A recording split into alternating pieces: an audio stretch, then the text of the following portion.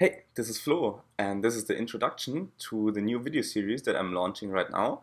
And in this series, we will actually look at WidgetKit. I will teach you about the very basics, intermediate stuff, and then how you can actually implement and use it in practice.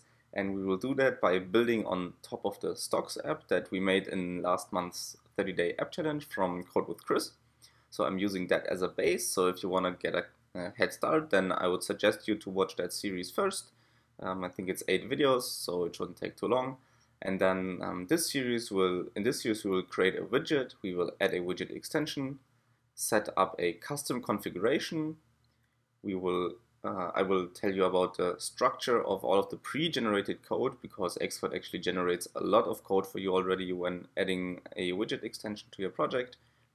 We will then separate all of that code, make it a bit cleaner, and finally work on our own custom widget, which will, for example, also use some files that are already in the app target, and we will add them to the widget extension as well.